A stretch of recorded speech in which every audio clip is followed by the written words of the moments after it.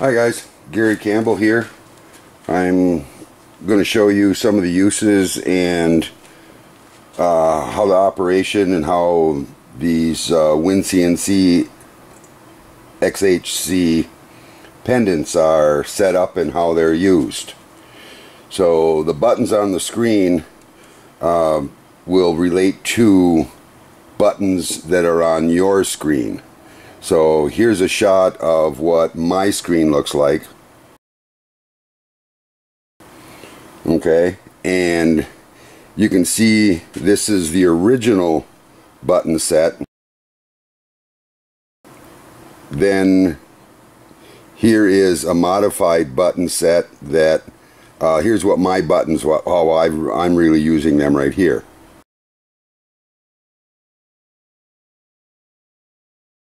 Okay, so to start out now, I'm going to take and go with these buttons. Wake, that is if the pendant has been set down and not used for a time. Wake will allow you to wake it back up from the battery saver. Abort is the same as the escape key on your computer. Seek limits goes to your home or initialize routine, whatever that button is. So it's homing the Z.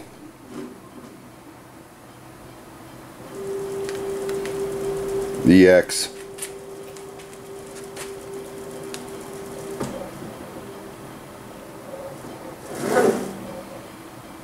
And the Y.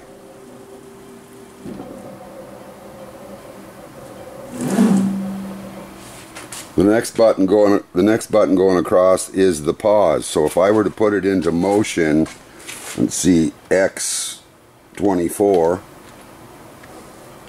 you can see it move over there, and if I hit the pause button, it stops. Hit it again and it continues. I can also change the feed rate, and I can slow it down.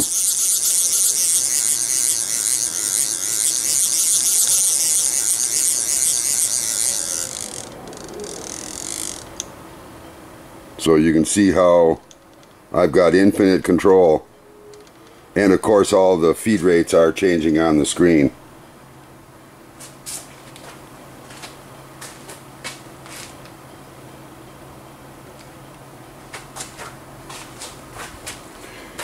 The repeat button is for repeating the same file, and the set XY would be the set of 0. So to move using the pendant, you set the axis that you want to move to, and then I would be using transit, and I can transit. This is I'm seeing my screen here. That's fast, medium, slow, fast, and I'll go back to medium using the X-axis, Y-axis, Z-axis, and I'm going to go to slow, and I could bring the Z down to wherever I wanted.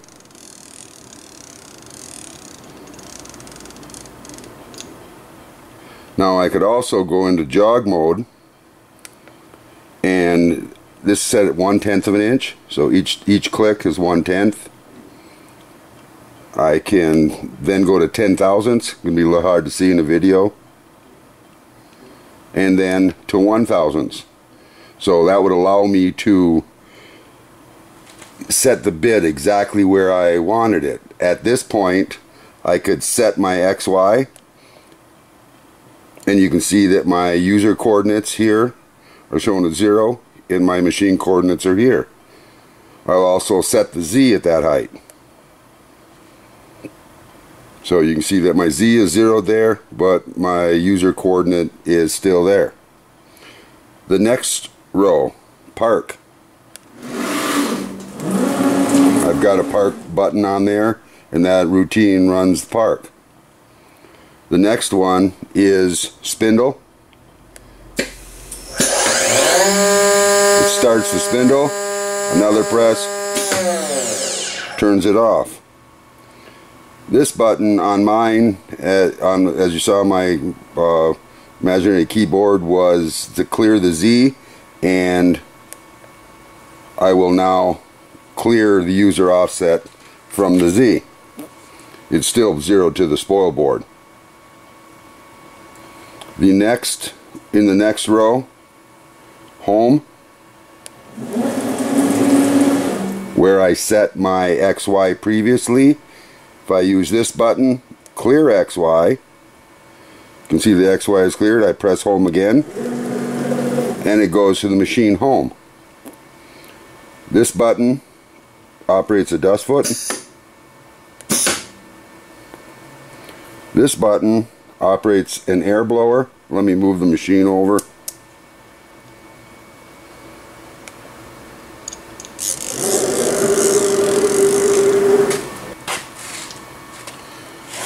This button operates my air blower,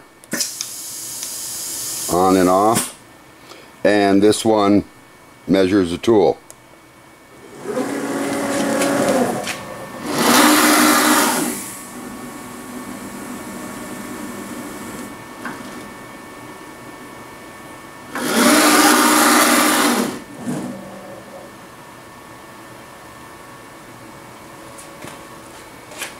The last button that I haven't showed you on the bottom is the pins button. Originally on mine it's the tool eject, so I can go over here, push the button, eject the tool,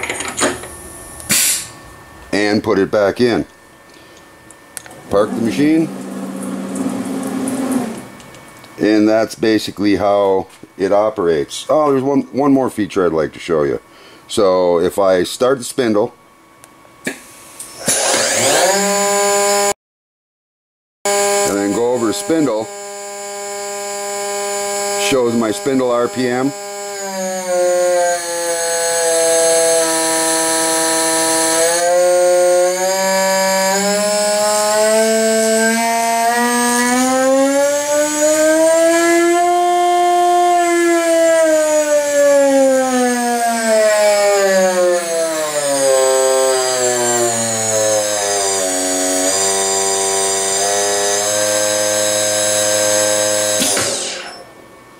So you've got feed rate control,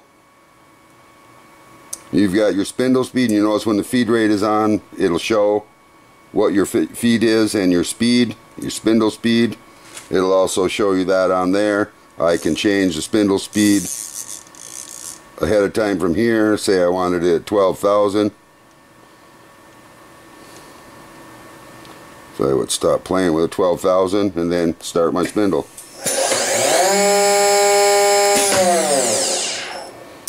A, if you have a rotary axis not installed on this machine. Z, and again incremental, 1/1000ths, 10/1000ths, 1/10 of an inch, or in jog mode, fast, medium, and slow as per the settings on your machine. Same for Y, X, and this would turn it off. So on and off button, that's it.